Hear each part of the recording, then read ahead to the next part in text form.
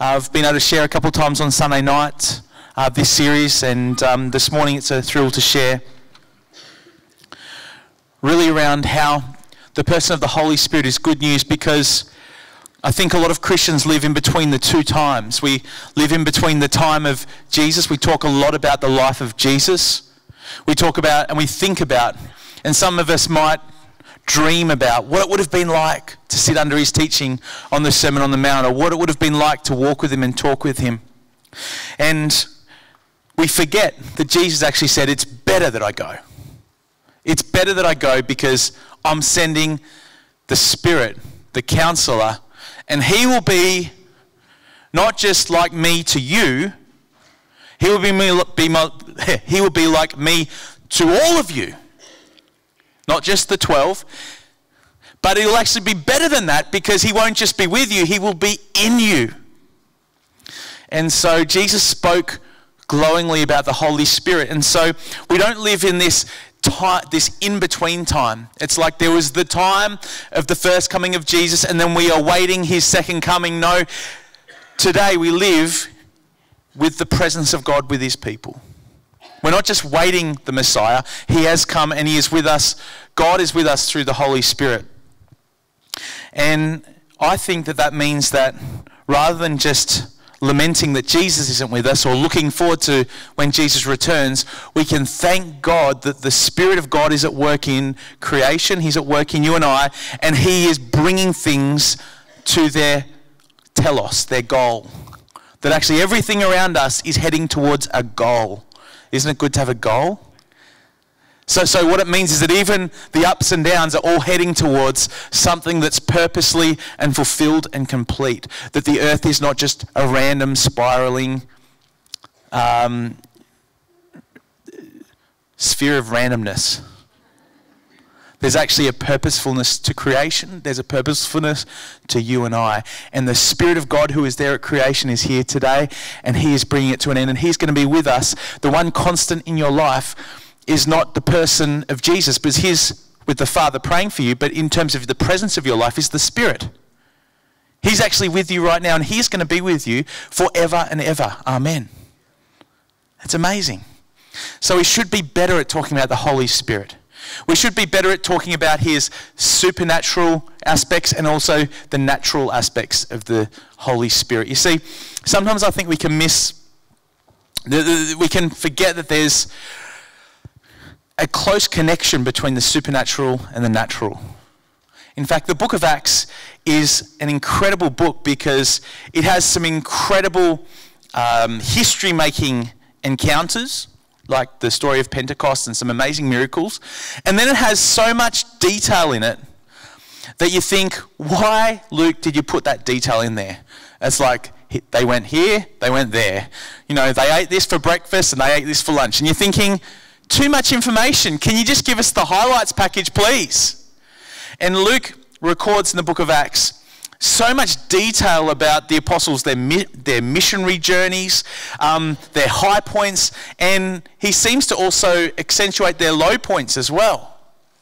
And so that there's this dynamic aspect of the spectacular and the natural coming together in the book of Acts. It's almost like God was saying through Luke, as he wrote it down, he was, and through the record of the early church, saying, I want my church for always, for all time to remember that there is a dynamic, supernatural, miracle-working aspect to the life of the Spirit, but there's also an aspect to life in the Spirit that is really ordinary. And it reflects your day in, your day out reality. Some of it will be instantaneous, some of it will take a long time. Sometimes there'll be suffering, sometimes there'll be miracles. Sometimes there'll be both at the same time. I was just talking to my mum the other day, yesterday maybe, about a recent holiday that she had. And she had come back from Perth, and she had 8 days there. And I said, Mum, I haven't talked to you. Tell me about the trip. And then for the next 10 minutes or so, don't tell her I told you this, she proceeded to tell me about everything that went wrong on the flight home.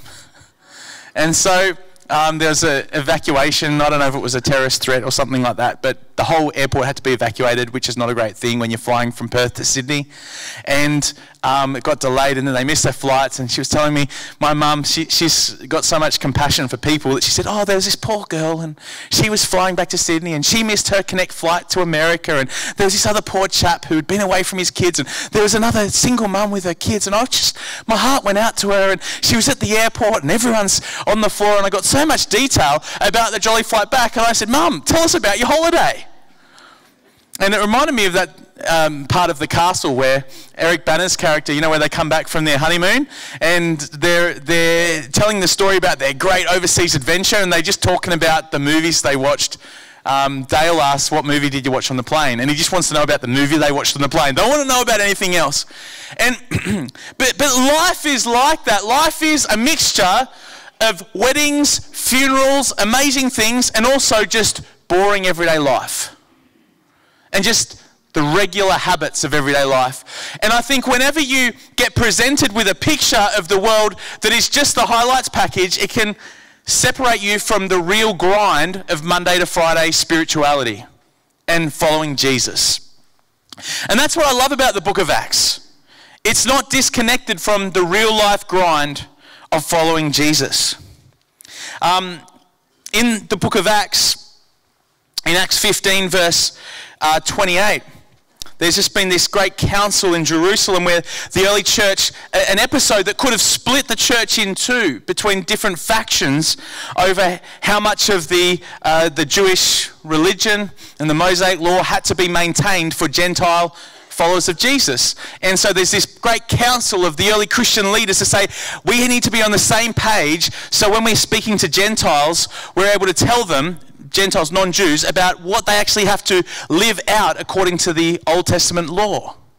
And how much, do they have to be circumcised, or do they have to not be circumcised? Like, are we going to be on the same page on that? And so this great council of Jerusalem, they had meetings and they had deliberations, and there would have been different factions and different perspectives. And how many of you love long, intense meetings? Do you ever just, are you in a meeting and you think, man, I feel alive in the middle of this meeting? That's exactly how I always feel like that when I'm in a meeting here at church, because we have such great teams and Pastor Bill is such a great boss, and it's never boring. But you know what? Sometimes it's interesting. At the end of this meeting, they wrote a letter out to some of the churches, and they said, we need to tell you what's come out of this meeting, and it seemed good to the Holy Spirit and to us that you do these things. And the picture was this, that as a result of wrestling with the truth and being open to God in prayer and wrestling with the scriptures and hearing from the different voices, at the end of this meeting they said, we feel like the Spirit of God has prompted us as a group, and this is what the Spirit's doing. Let me tell you, in the everyday grind, in the process, in meetings, the Spirit of God is at work.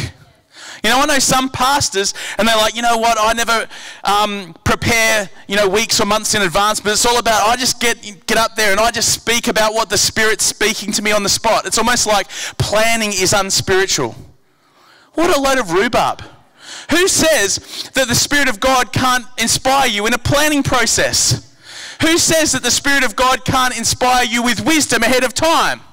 And do you know what? If we plan a preaching series a month or 2 or 3 out, it doesn't mean that we are forced to do it. If Pastor Bill one night wakes up with a dream or a vision and God speaks to him saying, you must preach on this, do you know what? The senior pastor, he jolly well better speak on what God tells him to speak on.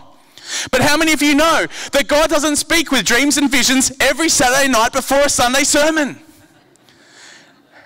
And I know some churches, and it's like, man, the pastor, they just preach on the same thing because the church gets what the pastor's hobby horse is, rather than preaching the whole counsel of God. And rather than actually being wise and discerning and realizing that God doesn't just speak to you, he speaks to us. So sometimes there's a process, there's a slowness, there's a working through. What is God speaking to us collectively about? And then the next chapter in Acts the next chapter after that, it's speaking about some of the apostles. They were about to head into the Asia Minor area, and it says that they were kept from going into Asia by the Spirit. And then it says that the Spirit wouldn't allow them to go into Asia to another region. What does it mean to be kept and to not be allowed and to be prevented by the Spirit of God? I don't think that it's saying that God spoke to them with dreams or visions or an audible voice. I think that as they were moving, there was circumstances and there was promptings in their spirit, and they just thought, you know what? We don't feel right about proceeding down this road any longer. There's something in us that we just feel like, we feel sick, we feel uneasy, and there was a prompting, there was something, we don't know exactly in the text, but they were kept from going there. There might have been some circumstances, and rather than saying, we believe that God is going to give us power and strength and wisdom to overcome these circumstances and overcome these barriers, they sense, no, we actually feel that we need to head in another direction. Because God can speak through promptings. And we read that in the story of the Philippian jailer in around that same chapter, in fact. The Philippian jailer comes to Christ because the apostles are let free from prison, and rather than run away and rather than escape, they stay and they minister to him so he won't be executed. And why did they stay? I think they got a prompting from the Spirit, because there's other examples in the scriptures where people are released from prison and they escape. What caused them to stay and minister to this poor man? I believe they got a prompting from the Holy Spirit. And it says that he and his whole household were baptized. And we don't know what God did in that man and his household to form and to be foundational in the Philippian church. You see, God speaks to us sometimes through processes, sometimes through wrestling with things in groups with the people of God. Sometimes he speaks to us through promptings just in our heart, and we know what we need to do. You see, I preached a couple of weeks ago on a Sunday night that if in the book of Romans it says that the law of God is written in our hearts. The law of God is written on our hearts, so we're without excuse. Even people that have never heard about Jesus have the law of God written on their hearts. What I believe to be true is that most people in most circumstances know right from wrong. Most people. And the Spirit of God, rather than giving us weird and wacky revelations, he just confirms the law of God. He confirms the word of God in our hearts. Now the problem is we don't want to hear that, and that's what the Holy Spirit does. He prompts us and he confirms things that are in accordance with the person of Jesus and the scriptures. That's how he leads us. But then, right after that, the very next verse, it says that Paul has a vision with a man from Macedonia saying, come here, and then they go to Macedonia. And we know that Macedonia, Macedonia became a Christian place after that. You see, God can speak through processes and through people. He can speak through promptings and just a sense of, God, I believe you're calling me to do this. And he can speak through dreams and visions, and you should expect him to speak to you in all of those ways.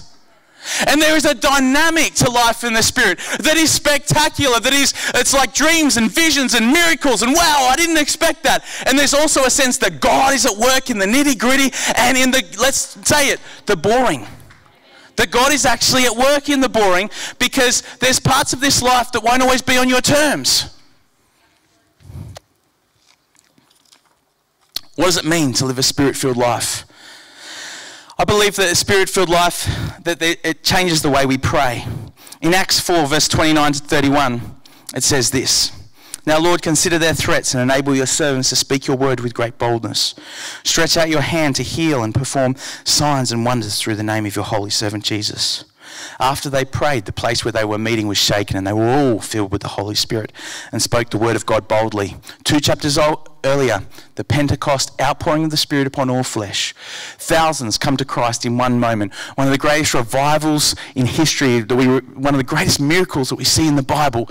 The great culmination of the prophecy from the book of Joel, that the Spirit of God, it wasn't just that people would be saved, people would come to God. It would be that God's very Spirit, and in the Old Testament, the Spirit of God always means the presence of God, that God's presence would be poured out upon all people.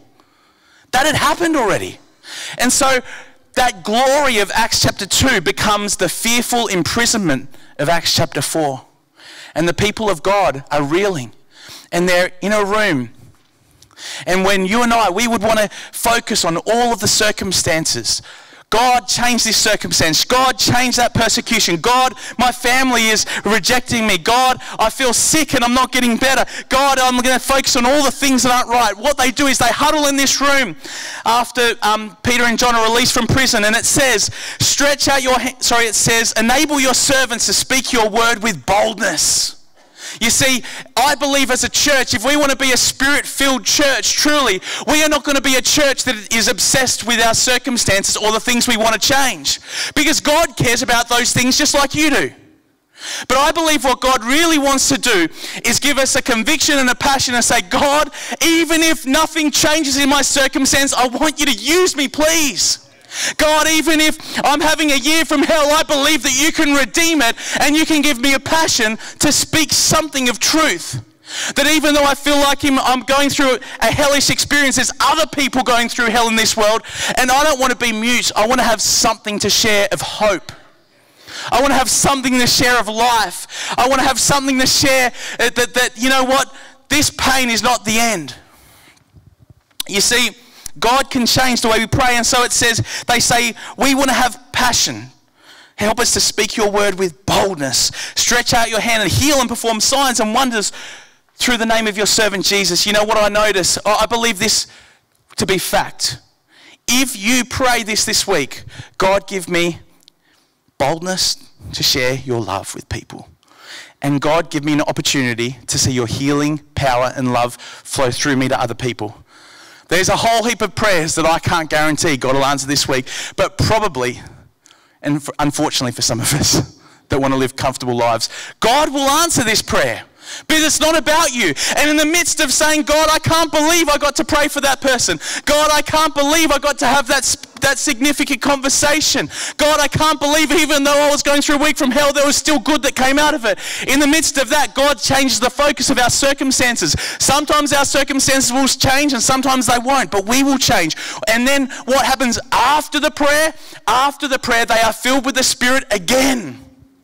The New Testament pattern is not about one-off experiences. The New Testament pattern is desperate people saying, I am nothing without you, God, and I need a fresh infilling of your Spirit. I'm not going to get drunk on wine. I'm not going to get full of drugs to try to make myself get through life. I am going to be full of your Spirit, and I need it day in, day out.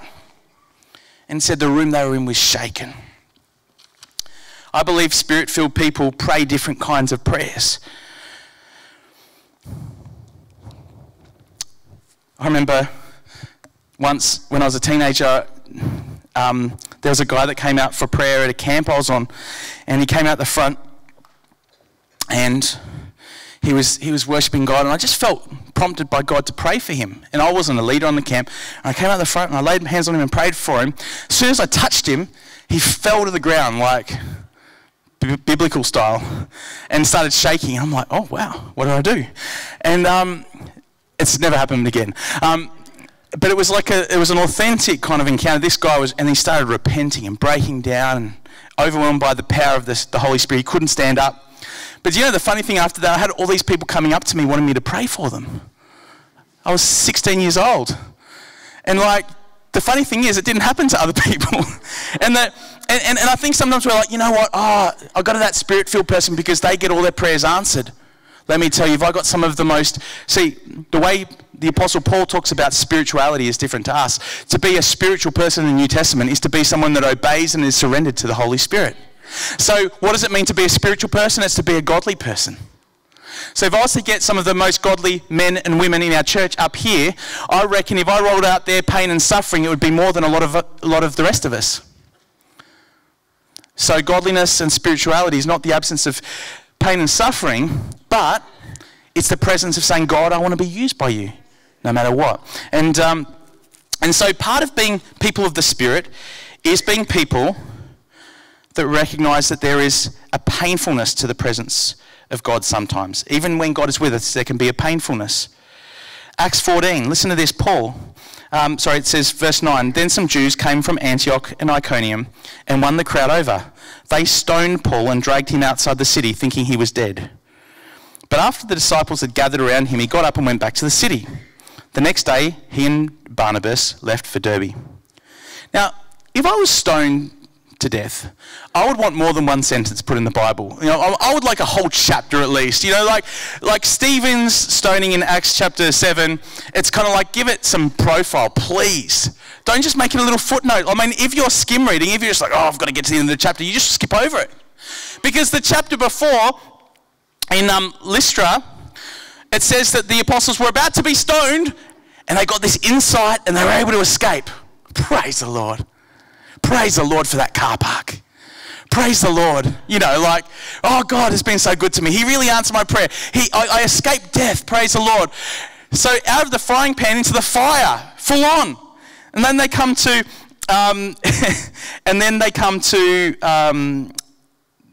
this new town. No, that was Iconium. And then this is Lystra. And it says he was stoned and they thought he was dead. I mean, he must have been so messed up that they thought he was dead. But he wasn't. As he was lying there on the ground, knocked up by rocks, the Spirit of God was as alive in him as the bit before when he escaped. He looked like he was dead. And after that, Paul and the other apostles, they go and they perform amazing signs and wonders, and he writes incredible books of the Bible, and arguably his most significant ministry was still to come. We could look at that and say that is an absence of the Spirit, but let me tell you, the Spirit of God was alive in him as he was groaning on the ground. The Bible has a lot to say about groaning. Isn't that a great word? Sometimes you don't have words, you just groan. It's like me when I wake up in the morning. Oh, really? In Romans 8:22, it says that creation groans. We see that in our planet, don't we? Our planet is groaning. Our society is groaning. It says that we groan inwardly. I would like to add that some of us groan outwardly. And verse 26 of Romans 8 says the Spirit helps us when we don't know what to pray, and he intercedes for us with groans too deep for words. You know, some of us in this room, the Spirit of God is actually able to be most acutely experienced in the midst of the dark times. But it's when you've got nothing left. You're on the ground, you're bloodied and you're bruised. Everyone thinks you're dead, but you're not. And all you can let out is a groan.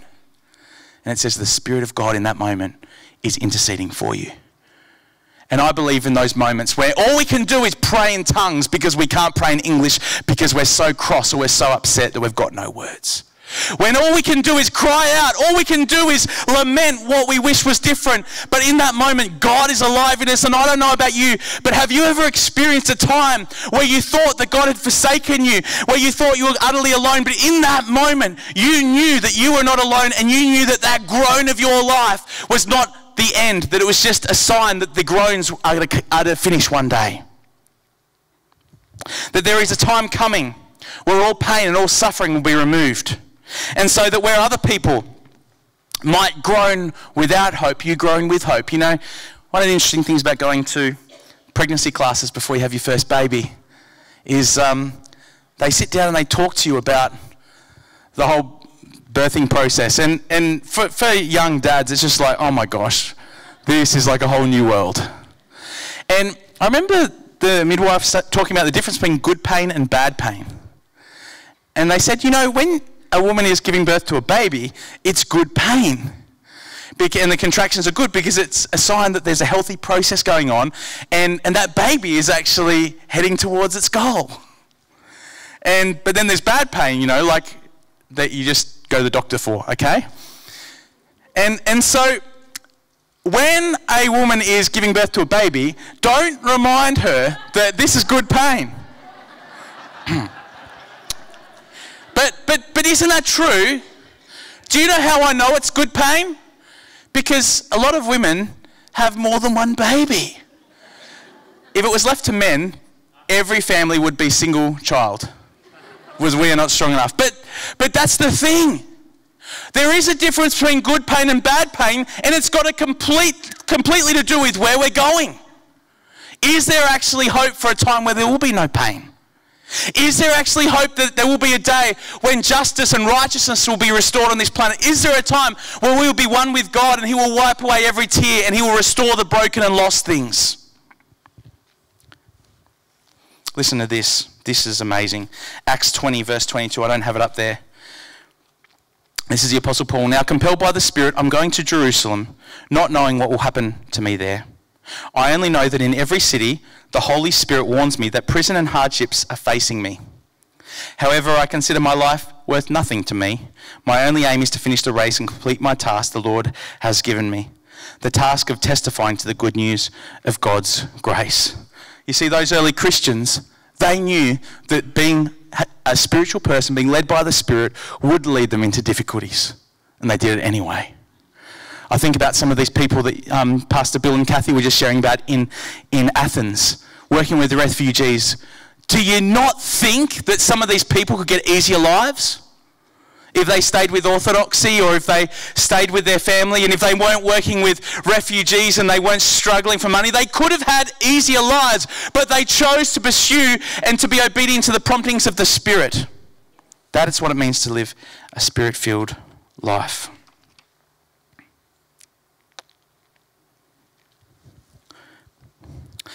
I believe also that there is a significance in the ordinary for the Spirit-filled person. A significance in the ordinary. If we have a look at Acts 28, I'm going to finish with this. Paul and some of his friends have been shipwrecked.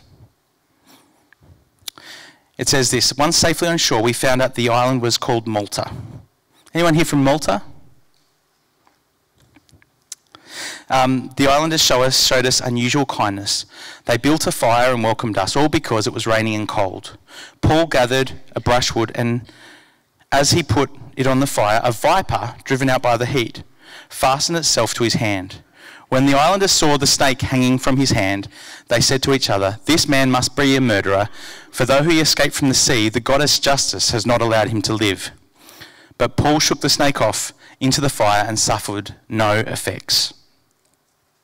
The people expected him to swell up or suddenly fall dead. But after waiting a long time and seeing nothing unusual happen to him, they changed their mind and said he was a god. It's like they think you're cursed and then they think you're a god. I like that.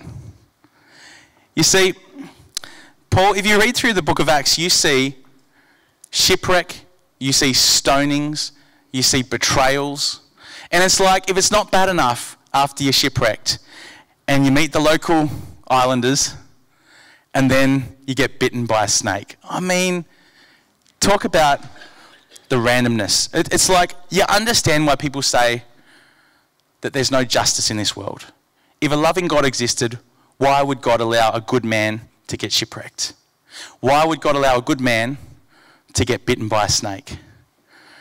And in the midst of that, we go on to read that there's a great healing revival that takes place in Malta. Just through one encounter, through a healing. And then it says that it's like all of the island starts flocking to Paul, and he starts praying and ministering, and there's a great outbreak of the Holy Spirit. It's interesting that the island of Malta today is a deeply Christian place that has been spiritually affected for a couple of thousand years by this encounter. Paul is the patron saint of Malta because of this. I was also reading in Acts chapter 8 about Philip speaking to the Ethiopian eunuch. And he has an encounter with this Ethiopian eunuch, and he's instructed to go and stand next to a horse and cart. And it's like, imagine if God spoke to you, Philip, because he was speaking to Philip, and he said, go and stand over here. And Philip's like, no, I don't really want to do that. I've got other things to do. Anyway, he stands there. And as he stands here, he hears an Ethiopian dude reading from the book of Isaiah, like a messianic passage. And then the guy goes, can you explain this to me? And it says he explains to him about the story of Jesus. And then they go for a little ride together. They see some water, and they're like, let's just get baptized right now. I love that story. Some of you just need to get baptized. And they get baptized, and tradition has it that he went back to his home country, and Ethiopia has been, essentially or nominally a Christian country for 2,000 years. I heard an amen from Gannett. But isn't that awesome? Do you believe that God can change individuals and families and nations through simple promptings of the Holy Spirit? By Philip to go and stand next to that jolly horse and cart. And by Paul, the apostle, being shipwrecked and just doing some things and being in a position of obedience to God where he went and he experienced suffering, but he didn't give in, and God used him to touch a nation and an island. And God knows only what good has come from those encounters. I just was thinking, just recently, our very own Carolyn Hutchfield I think it was at church on a Sunday, and she was on her way home and had a whole pile of other things she wanted to do, and had a prompting to go to a particular playground. She didn't want to go there. She didn't have a need to go there, but she was obedient to the promptings of the Holy Spirit. She went to a playground and randomly met a woman there and had a very spiritual encounter with this woman that was going through a challenging time. And last week, I believe that woman, I don't even know if you're here today. I'd love to meet you after the service. Was driving down the road, saw cars in here, and came to church on Sunday.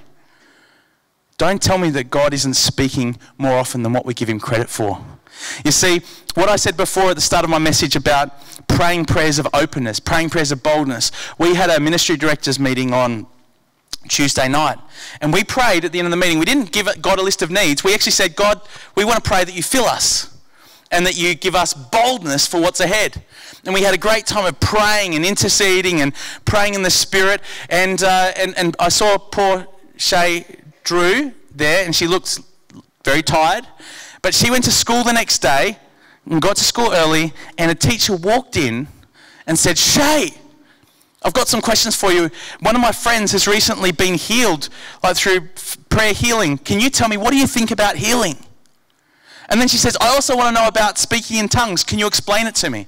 And then they sat down and they had a half-an-hour conversation. Don't tell me that you can't be a magnet for having meaningful encounters with people, not by having all the answers, just by being open and saying, God, I want to be someone that speaks about your love and speaks about your goodness. And I want to be someone, reach out and stretch your hand to perform signs and wonders through me, not for my sake, but for the sake of people.